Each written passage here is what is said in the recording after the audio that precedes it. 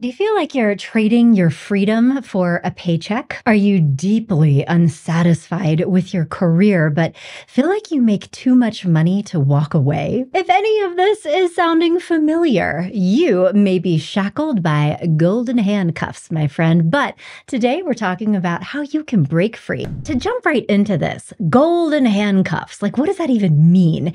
And it's very evocative, isn't it? It's like alluring, like golden, but also ominous with the handcuffs part. Like, what's happening here?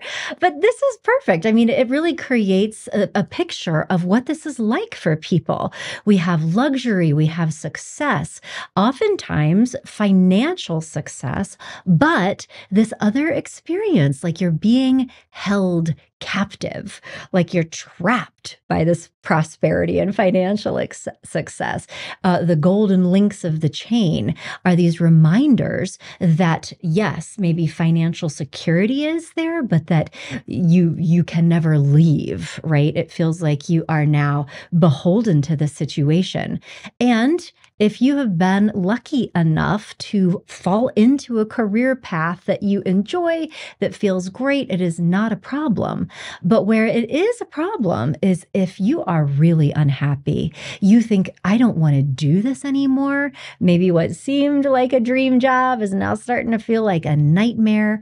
You're exchanging your freedom for this paycheck. You feel like, on the one hand, you're miserable, but on the other, you're scared of leaving because of the money. So it's like your life is okay, but you are slowly suffocating, maybe becoming burnt out, maybe becoming depressed. Maybe the job that you're in is impacting your relationships in a negative way. Maybe it is a nightmare in terms of work-life balance. You never see your kids like traveling all the time. There could be so many different things that could make your job really not a good fit for you, but the money. I love it when my listeners get in touch with me and like share what's going on in their lives. That's why I started doing these live streams with you every Thursday. In case you didn't know this, on Monday, I release a podcast episode or a video.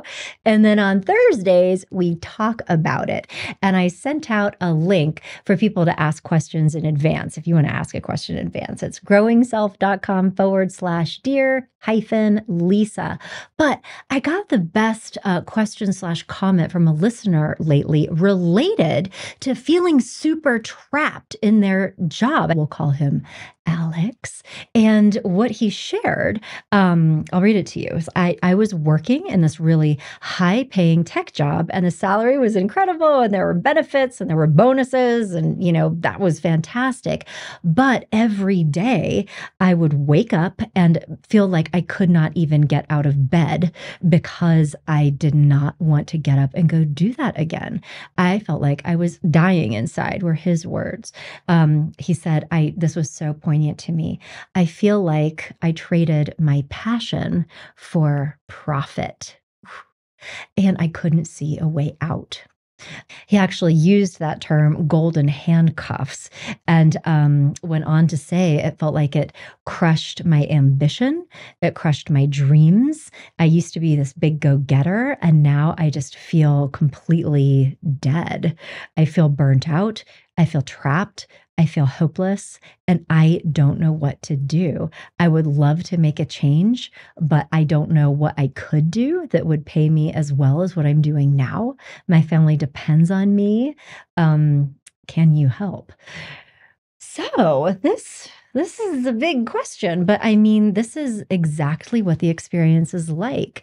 Alex's story is not unique. I've talked to so many people over the years. So my background, I'm a psychologist, I'm a marriage and family therapist. I'm also, though, a coach. And a lot of times with clients, work life is very salient, right? Because it impacts everything else. If you're unhappy in your career, it is going to impact the way that you feel mentally, emotionally, sometimes physically.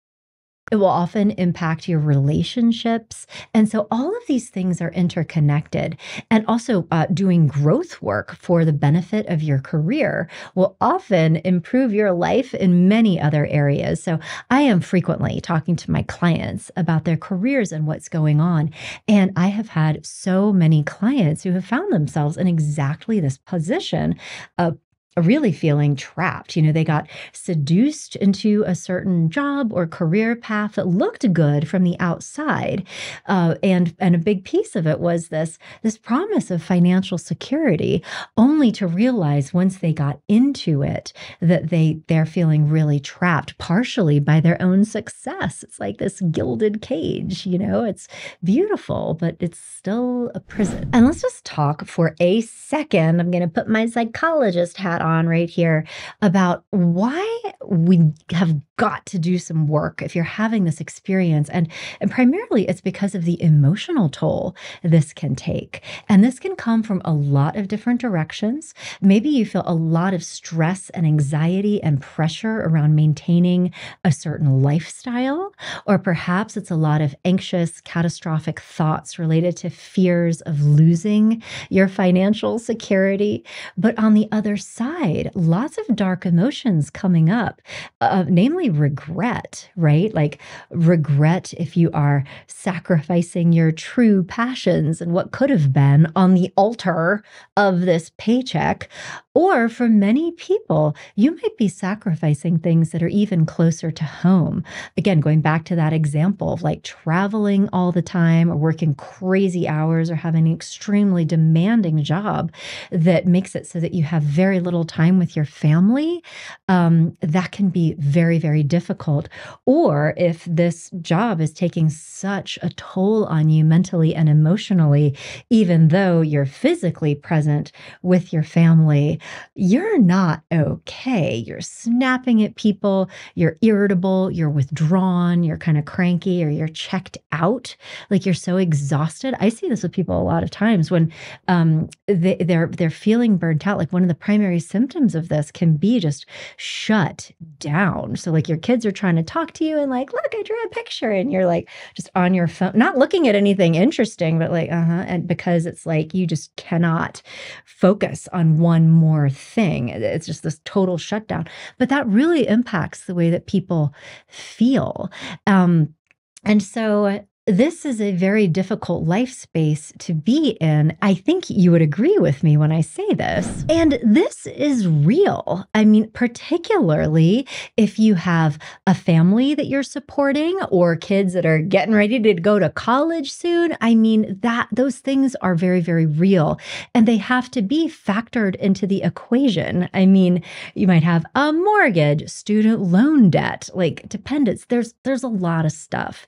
Additionally, nobody is going to blame you if you enjoy your certain lifestyle that you might have right now.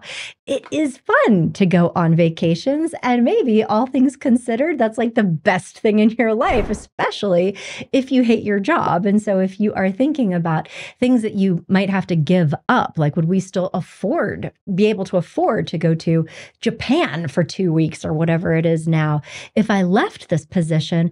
The answer might be no. And that is important to think about.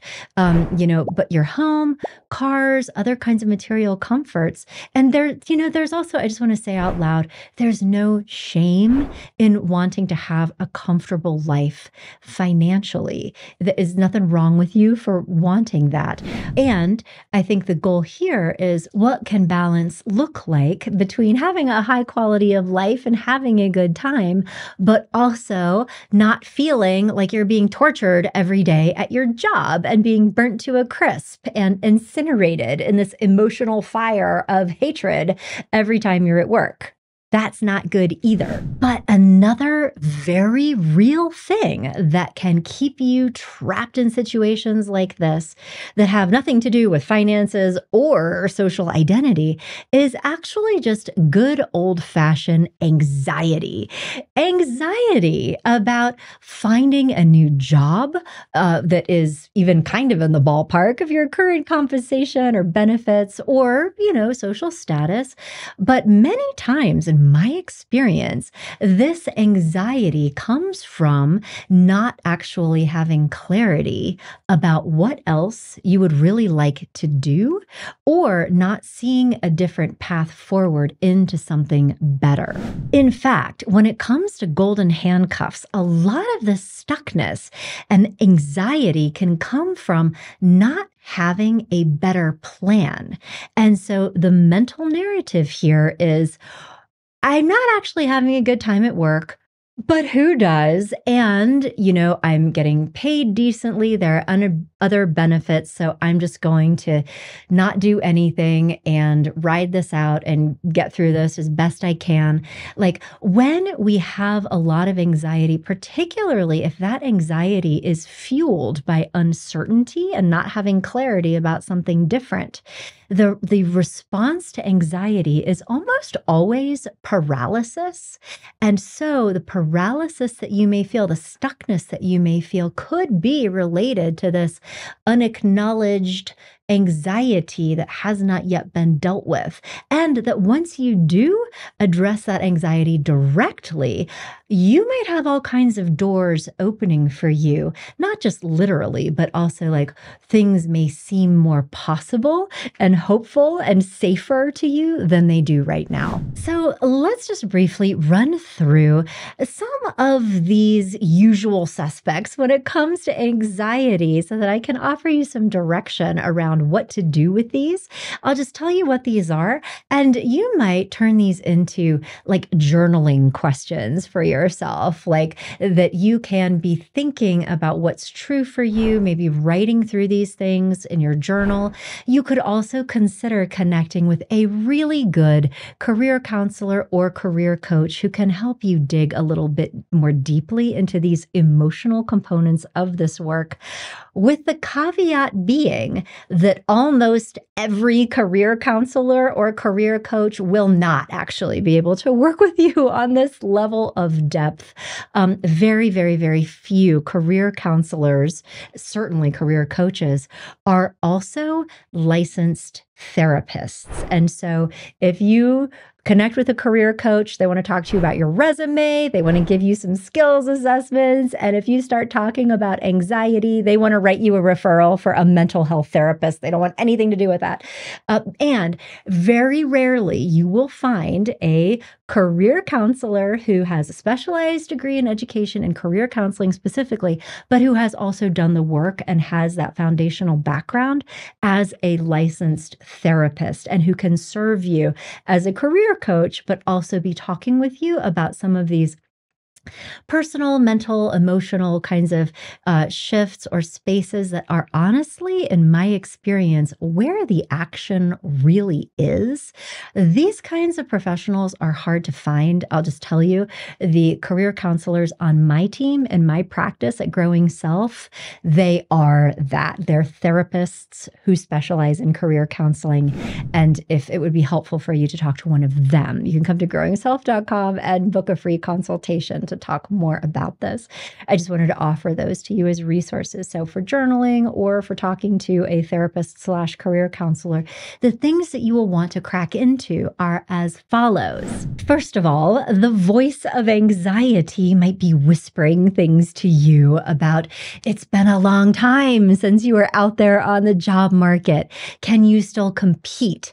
Is there somebody younger with more specialized training who's going to be a more competitive for the job? If you leave this job, are you going to be out in the cold, and will it be difficult for you to get a new one?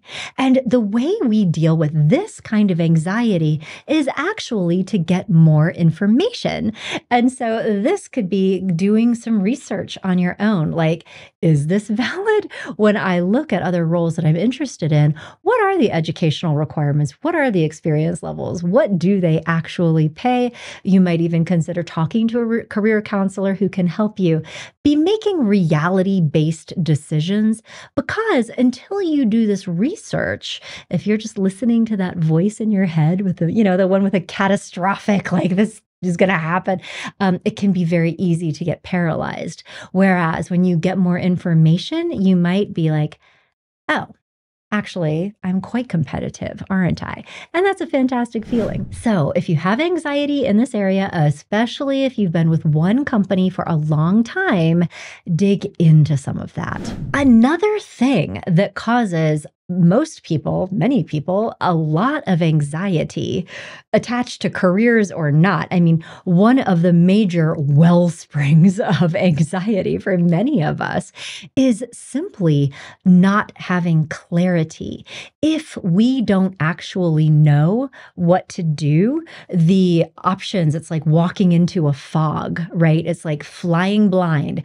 I don't know where I'm going. I don't know what's going to happen. And particularly if you have a certain type of personality style that is a planner, that is a think ahead type of person. So, specifically, what we're talking about right now, if you've ever taken the Myers Briggs personality test, um, the last letter could be a P or a J. P stands for perceiver, meaning that you're flexible, spontaneous, go with the flow, not a planner, like, let's try it and see what happens. And this is my personality type. I am an INFP. Sometimes when I take it, I am an ENFP.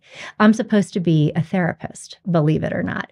But anyway, so with my personality type, I am a low anxiety person, generally speaking, because I don't need to know what's going to happen next. I can just go do something. I'm like, well, that was a bad idea. Then like it's still okay. But people who have a different personality orientation, so a J at the end, that is a kind of a judgment type orientation, which does not mean that they're judgmental. It just means that they need to have a plan. They need to know what is going to happen next. And it is very, very, very difficult for people with this type of personality to do different things unless they are pretty sure that they know what is going to happen next. So if this is resonating for you, it's going to be really, really important for you to have a career path mapped out. You are going to have to get clarity about what you really do want to do instead of what you're doing right now. And that in itself can be a huge growth opportunity, right? Like, what do I want to be when I grow up? It's not an attorney. What else could it be? Doing some digging into that. But then also taking a lot of time to see what are other possibilities for me. If I did want to pivot my career entirely, where would I actually need to begin? If I needed to get some additional education in order to move into this role, what would that involve? What universities offer that degree program? How much does it cost? How long does it take? And is that a necessary qualification? Or am I just imagining that that might be a necessary qualification? Like, do the research. Because once you have a roadmap and evidence-based information where you can make a decision that is based on this careful thinking process, you will feel much more able to take action than you do right now because the path will be clear. Before that happens, you're going to have a really, really hard time and you are going to feel highly anxious when you even think about doing something differently. So you need to respect that and do the work, either with a good career counselor who can help walk you through that process so that you are, yes, I know what to do and have a certain degree of certainty, or you can do that on your own. But until you do that, you're probably going to feel stuck. And then lastly, there is yet another flavor of anxiety that we need to be thinking about when you're considering making especially a big career change. And the name of that is not actually anxiety. It is fear, legitimate fear. And we want to listen and honor fear. The definition of anxiety is a sense of fear or dread that is not necessarily connected to a real thing. Anxiety is like a flare up of fear that when you look at it, you're like, oh, I'm okay. Fear is different. Fear is your emotional guidance system saying, slow down, danger ahead. This might be a bad idea. Let's think this through. Fear is trying to protect you. And we need to be able to tell the difference between anxiety and fear and honor and respect fear. And so one of the places that fear can come up with this is when you are afraid about your ability to succeed in a different field or role. And there's some legitimate basis for this. Like, you have not worked in that profession before. You don't have the education or the experience or the transferable skills that could be applied to a different industry or job. If you are thinking about starting a business and you are running into feelings of fear about what ifs, you should be paying attention to those, because as a fairly long-time business owner, one of the things I know for sure is that whatever you think is going to happen when you go into business for yourself is not what is actually going to happen. And so take the time, do a business plan, run all of the different projections, not just the one you want, but like, let's do a few worst case scenarios in there too, just so that you can be making thoughtful, reality-based decisions. And that if your fear is trying to tell you something, you're listening to that. Because when you do, and you are slowing down and making thoughtful decisions that factor in, yeah, what if I can't actually get my first client like for 6 months after I open the doors? That could be a real thing. And what would you do in that situation? But if your fear is helping you walk all the way through that to, you know what, we'd actually be okay. We have funding, we have savings, it would be fine, honestly. Then fear is like, I've done my job. One last thing we need to talk about is investment in the job itself, but also as you're thinking about choices, the potential investment in time and energy if you do decide to do something else. Because, it might be just leaving one job for a similar job, right? In which case, the big anxiety is, can I find another job? And that is a solvable problem. You can look into that. But if you're thinking about making a bigger pivot, there might be a significant investment of time, effort, money in education, training, perhaps even a year or two starting out at a lower level position and working your way up again, and feeling like that would mean abandoning years of hard work, starting over, right? That might bring up some stuff that would keep you attached to your current position and make it hard to leave. But additionally, it might be bringing up anxiety around what it would mean to do that work. And I say anxiety because in my experience, I've talked to a lot of people who, when faced with this big, career pivot, they will say things like, but by the time I get to where I want to be in this new position, I'll be 45 or whatever it is, or 50, I don't know. And, my thought is always, you're going to be 45 anyway. Do you want to be a 45-year-old miserable attorney? Or do you want to be a 45-year-old happy Montessori school teacher wearing clogs and like knitting fuzzy sweaters with 5-year-olds?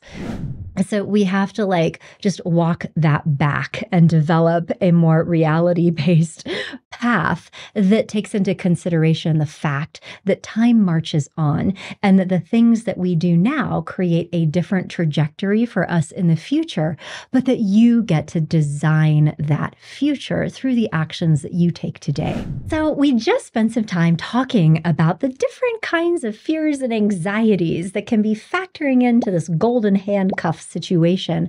But now let's talk about what to do with this in order to break free, should you want to. The very first step is just to acknowledge the situation and recognize that while financial security is important, it shouldn't come at the cost of everything else, including your happiness, your mental health, your relationships. And just to acknowledge that to yourself can be truly step number one in deciding looking to have a different future from this moment forward. The second thing, once you have come to terms with the fact that I can't stay here, change is required. The second thing is to actually diagnose the problem. And this is super important because in my experience, many people who are unhappy with their job feel like the only thing to do is binary. It is black or white. I either stay here in this job that I hate and suffer for the rest of my life, or I abandon it, burn it all down, and do something completely different. And that may be a completely false narrative. In my experience, it often is. Before you do anything else, I would strongly encourage you to think specifically, what is it about this job, this situation, this career path that I am not enjoying? Like literally, pull out your notebook at the top of a clean page. What is it specifically that I do not like about my job? And do not make any moves until you're real clear about that answer. Like, so for example, is there a problematic relationship? Do you have a boss that is difficult for you to work with? Is it a workload issue? Are you having too much stuff coming at you than there's time to do? Is it the work-life balance question? Is it the fact that you feel stressed out a lot at this job? Or is it actually the work itself?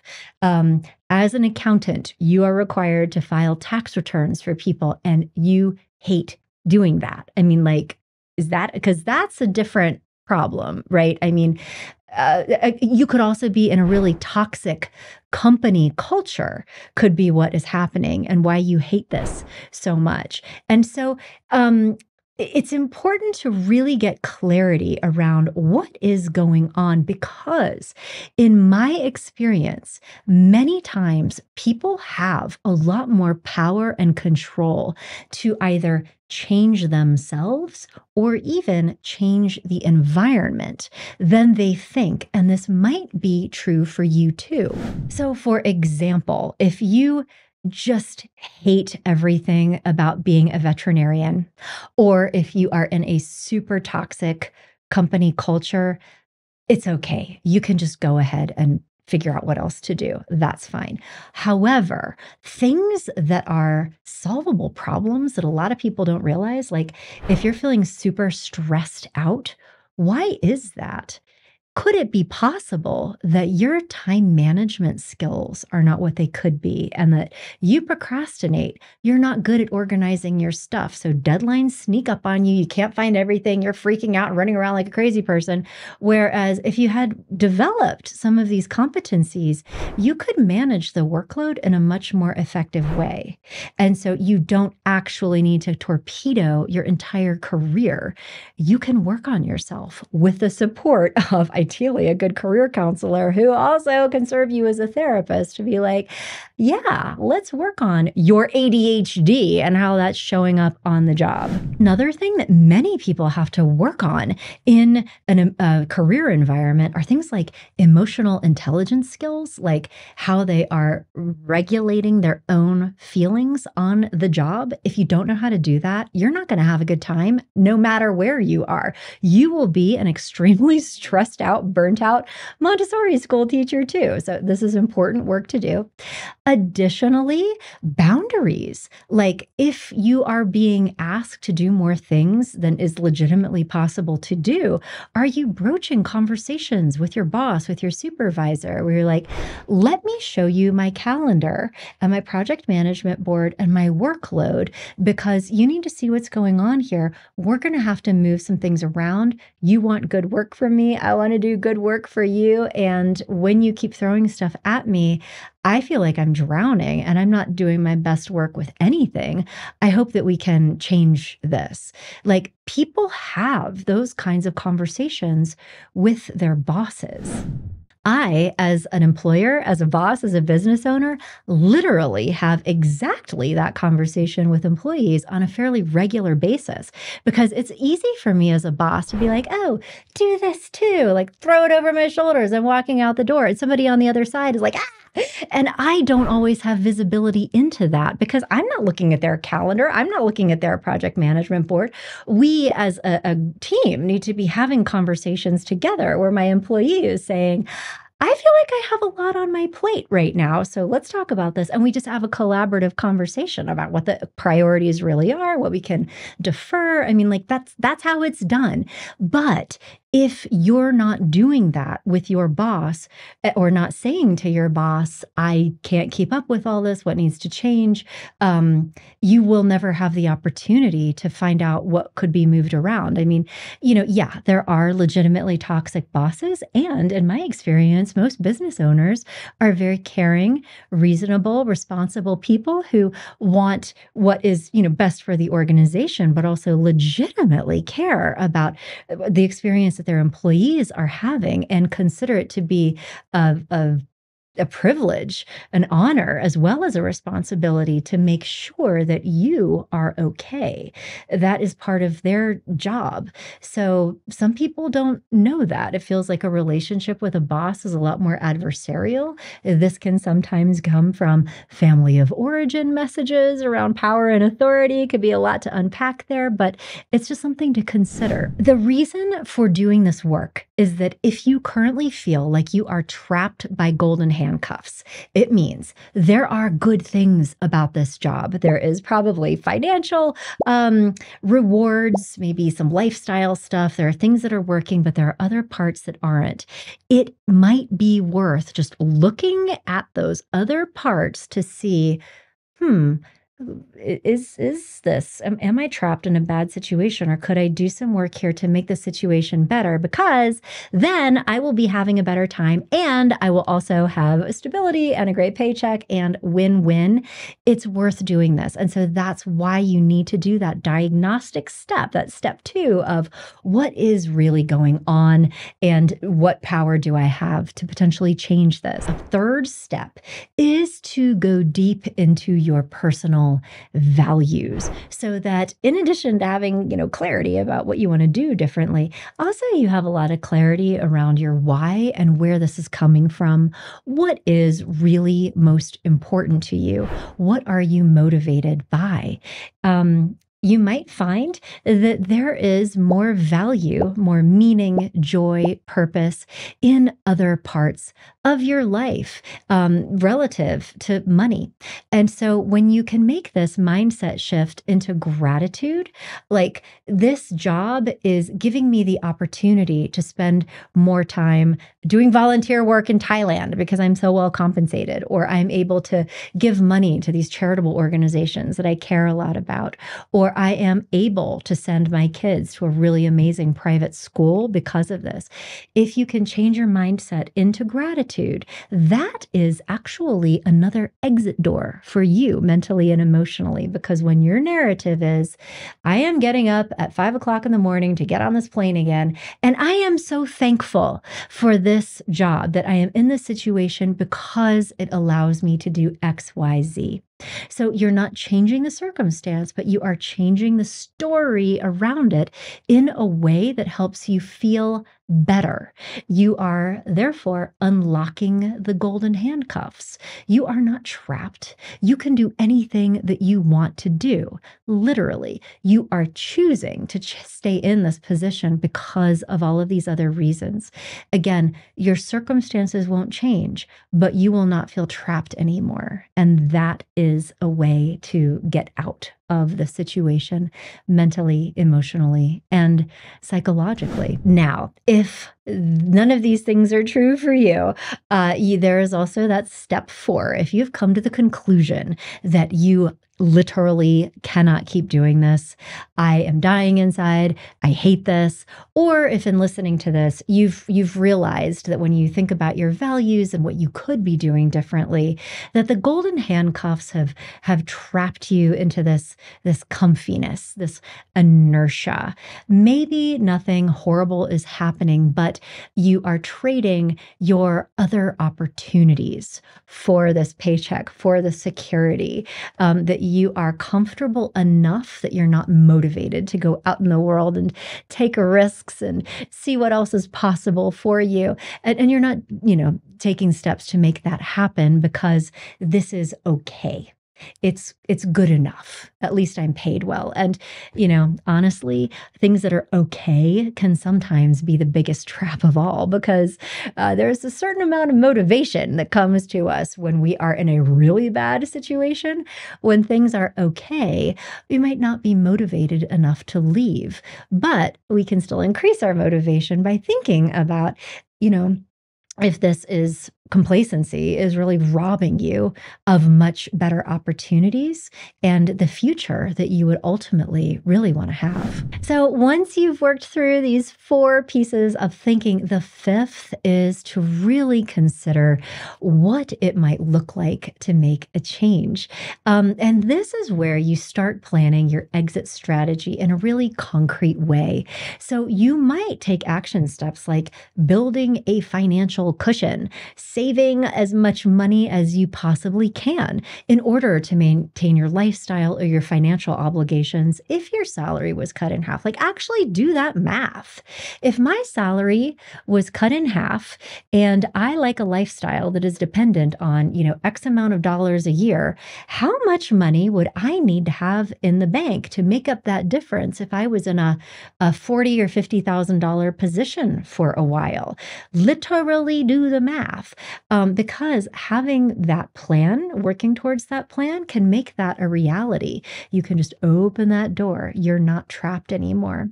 You can also be doing things like updating your resume, starting networking, starting doing some more research to see what else is out there. It could be that you could actually slide into another incredibly amazing thing that is also well paid. And you could also be thinking about, okay, if I want to be here in 5 years, then where do I need to be in 3 years? And then what does that mean that I need to be in 1 year? Okay, so in 1 year, I need to be working through this certification or this credentialing or whatever it is, so that you can be taking those action steps to be moving towards a longer term future. One of the biggest things that can paralyze us the most is when we want to have long-term goals. It's okay to look far out in the future, but you can't expect that you're going to leap from where you are now into this totally new thing. It's not realistic. And so when you look at that, there's this, how's that going to work? So you got to break it down into the smaller steps. And so make a short-term action plan that moves you towards a longer-term goal. And then start putting energy into it. And so again, this can feel daunting to do, but this is what professional life coaches do.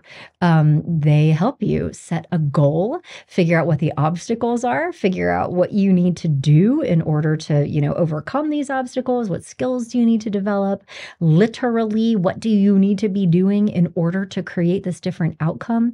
And so to be working with a good life coach, if it's more general, like big picture goals, ideally working with a career coach who has that therapy and life coaching background, who can really help you design this holistic life plan so that you can be managing the anxiety, making a reality-based map forward, and then beginning to work this plan. And the plan might be, okay, I want to be in a different career in 5 years.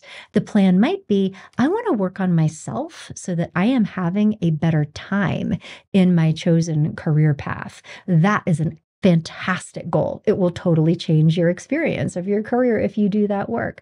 But so knowing what you need to do and then having a plan to attain it is the path forward. So we've talked about so many different things on today's episode relating to golden handcuffs, what they are, how people get trapped in them, also the anxieties that can keep you trapped there.